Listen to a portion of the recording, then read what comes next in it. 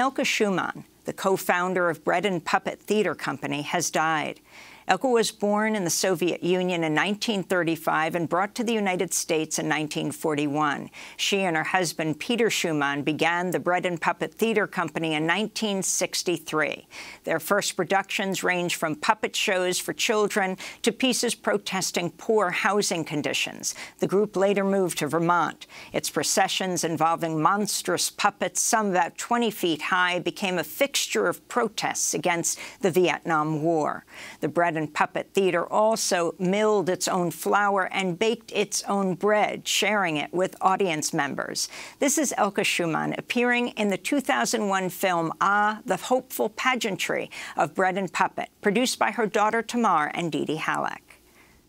We have a grinder and we grind the grain ourselves, and the bread is not at all like your supermarket bread. You really have to chew it, you really have to put some work into it, but then you get something very good for that. And when our theater is successful, we feel it's the same way.